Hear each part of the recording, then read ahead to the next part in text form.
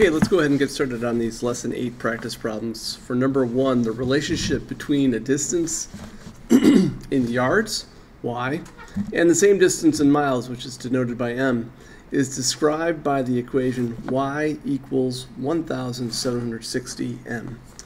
Okay, so in this particular equation, now let's just kind of make sense of what we have here on the page. What you got here is, it doesn't hurt to plug this, sorry. Sometimes my pen acts weird.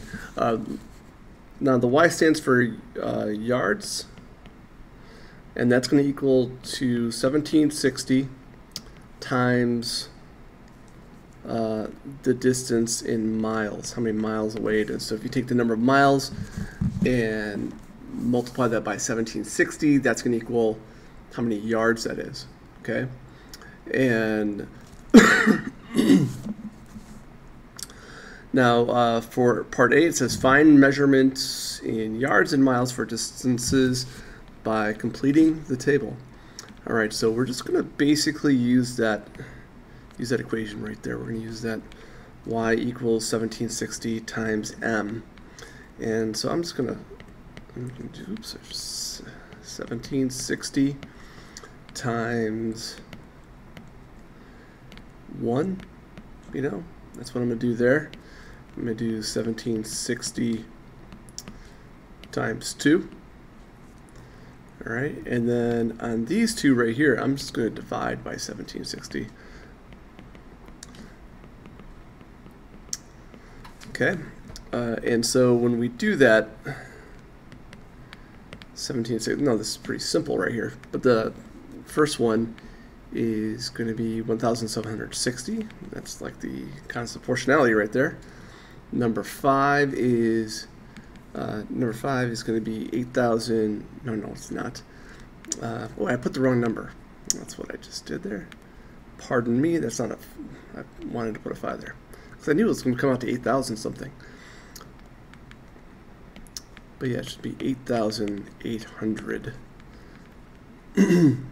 Okay. And then when we do this one, 3,520 divided by 1760, that comes out to 2. That's, just divided in 2 there. And then 17,600 divided by 1760, that's a power of 10 right there. So that is going to be 10. Yeah, that divides by 10. Just move the decimal over one place to the left. Okay, so we've got through those. Now that's pretty simple, just getting all those out. For B, is there a proportional relationship between a measurement in yards and a measurement in miles? M in miles for the same distance. Explain why or why not. Now, I didn't even have to really, when you think about it, I really didn't even have to fill out this table. You can tell just by the equation itself, y equals, you got y equals 1760 m. Just by that equation, just by what it is, right here, that is your constant of proportionality. And if there's a constant of proportionality, that means it's proportional. Okay, so it's 1760 like that. That makes it very easy because it's in this format. It's in the format of y equals, this is kind of the general format, y equals kx form. Y equals kx, k being your constant of proportionality, okay? And then now your y and your x, those could vary depending on what letters we're designating, for the table, or maybe it's a graph, but that's it. So now there's one thing that would mess this up. Now let's say we had plus, I don't know, 42. Okay, let's say we had plus 42, and if I added that to that equation right there, plus 42, this kind of looks like it's all crowded together. Let me move this.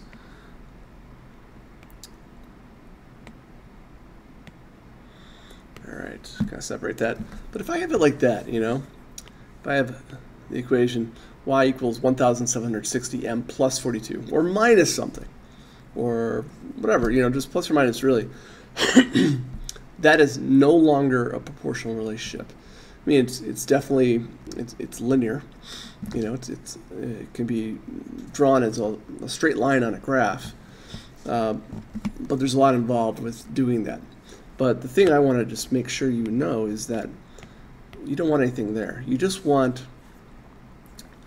your coefficient to be your constant proportionality, and you want this to be whatever the x value is. Now in this case we're using m for miles because that's what the x value represents, and so that is a constant proportionality.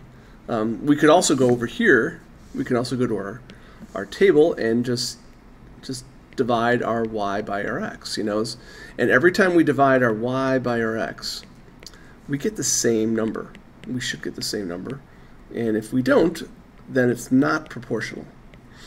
All right, and every one of these problems, every one of these division problems that I'm writing out here, you know, come out to 1,760. Every single one of them. Every single one of them comes out to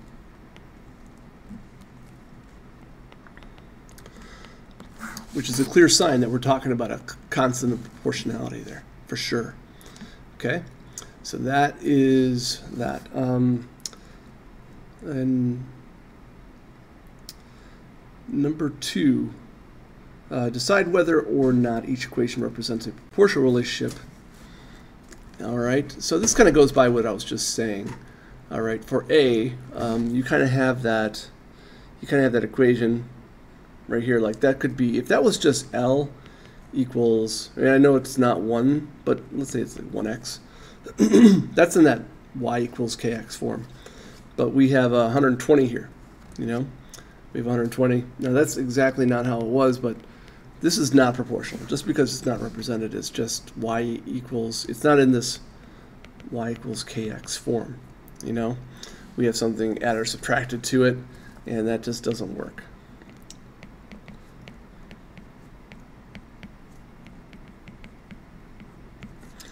Okay, so that's not proportional.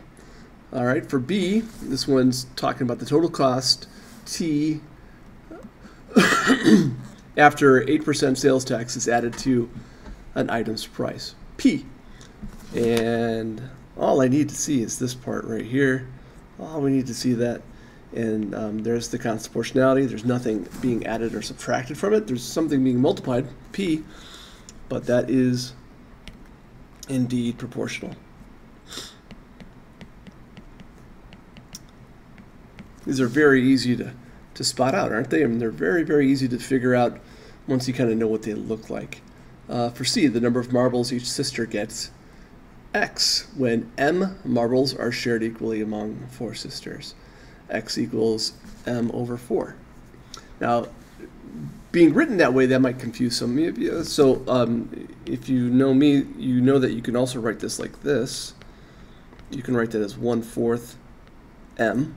1/4 multiplied by m, because we know that multiplying by 1/4 and dividing by 4 are both the same thing, right? They're both the same thing. So, I mean, same operation, more or less. But right here what we have is a proportional relationship, for sure. Okay? Because nothing is being added or subtracted to it. Okay? There we have it. And then for D, volume of a rectangular prism whose height is 12 centimeters and base is square with the side lengths s centimeters, and you have V equals 12s squared. Now that is almost in that in that y equals kx form, but it's not, because it's not y equals kx squared. That's squared, because if you have a square there, that's a different graph altogether.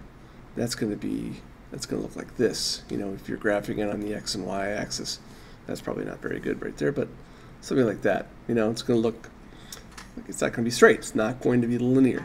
Okay, so this is not proportional.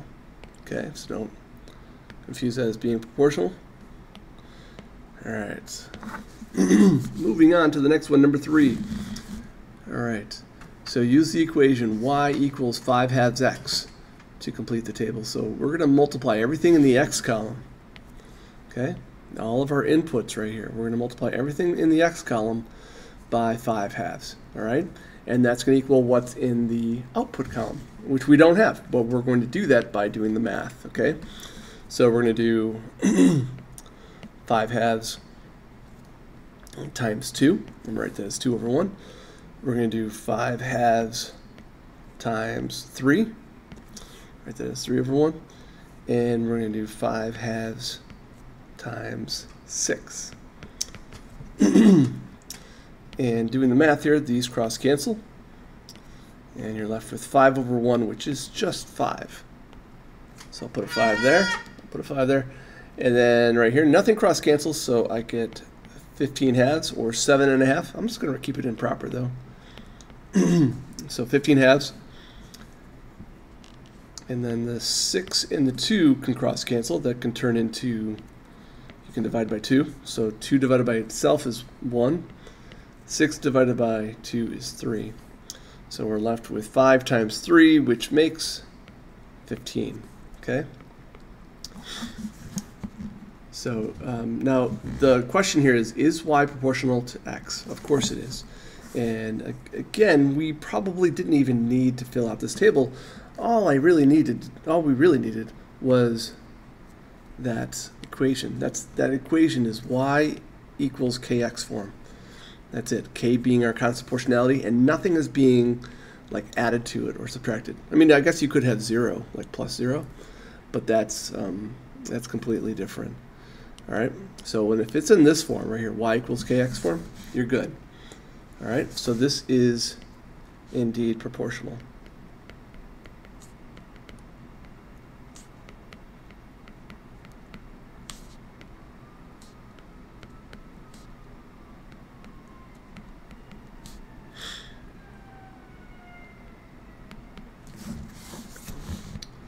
All right, moving on to B here. Use the equation y equals 3.2x plus 5 to complete the table. Is y proportional to x? All right, and we can already say with pretty good confidence here that it is not, okay? It is not, just by the way that that equation is written. Get rid of that plus 5, now it's proportional, all right? Put that plus 5 back on there, which is what it is anyway. It's no longer proportional, but that doesn't mean we still cannot fill out the table. So this is not proportional.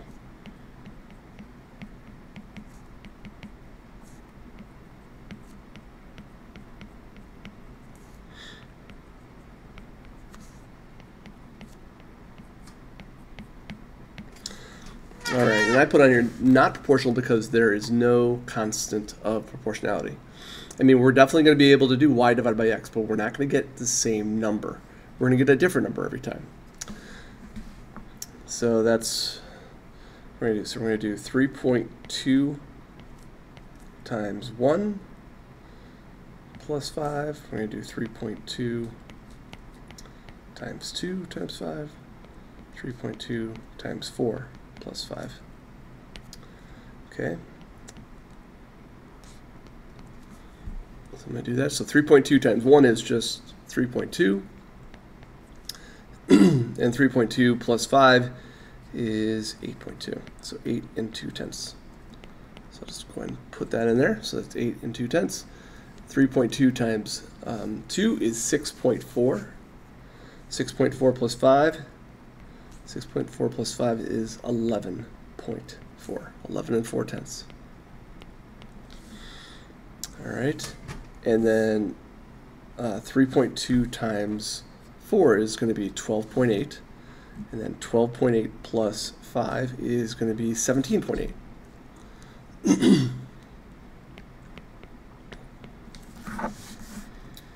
All right.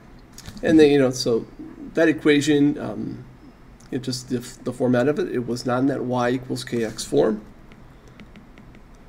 Okay, we didn't have that. And if it was, if it was kind of another giveaway to whether something's proportional is just the way look at the way the numbers in the table kind of work with each other. Now you'd think that going from 1 to 2, if it was a proportional relationship, if it was indeed a proportional relationship, for going 1 to 2, that's a doubling. That's doubling. 1 times 2 is 2. Well, doubling 8.2 should be 16 something, right? 16.4, which 11.4 is not. That is not. It's not the same thing. Okay, so that kind of shows you it's not proportional. Same thing right here. We're doubling here as well, times 2, but we're definitely not doubling here. That's not doubling. That's, I don't know, that is not doubling. All right, so, but that's not the main reason. I'm just saying, like, when you have a proportional relationship, it becomes really easy. It becomes really easy to fill it in. Like, for instance, like if I knew it was proportional, I really wouldn't even do the rest of the math here. I would just go, well, that's 8.2, then this has got to be 16.4, you know? And since 2 doubled is 4, I'm going to double that. I'm going to get 32.8. You know, it's a big if, right? That's if it is proportional. That's if it is proportional. We can get away with it. We can do that, but not with this, okay? So those are the values that have to stay there. All right, number 4, to transmit information on the internet. Large files are broken into packets of smaller sizes. Each packet has 1,500 bytes of information. An equation relating packets to bytes of information is given by B equals 1500 P, where P represents the number of packets and B represents the number of bytes. Okay, so how many packets would be needed to transmit 30,000 bytes of information? All right. So what we're going to do is we're going to use this, where is it at? There it is. B equals 1500 P. Okay. All right. And so how many packets would be needed to transmit that number of how many packets would be needed? So here, let me write it over here. I'm going to put 30,000 where B is and make that equal to 1500 P. And then I'm going to divide by 1,500. 1,500 divide, and that becomes 20. So that is the number of packets.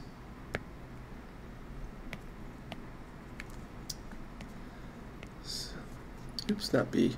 P equals 20 packets. All right, for B, how much information could be transmitted in 30,000 packets? Okay, so this is going to be quite a big number, I would expect. But again, we're going to use this equation. We're going to use B equals 1500 P. But this time, we're going to put 30,000 where P is. We're going to put that right there. So we're going to do 1,500 times 30,000. 30,000. Now, 3 times 15 is 45. 3 times 15 is 45, and I'm going to add 6 zeros onto that. That's 45 million. 45 million bits, right? That's a lot of our bytes, I should say. And then what else? For C, each byte contains 8 bits of information. Write an equation to represent the relationship between the number of packets and the number of bits. Okay, so so if every packet, here's what I would do. I would just do 1,500 times 8. I'm going to do like that. I'm not going to put the zeros. So we got, that's 40 and 12. So 12,000. 12,000.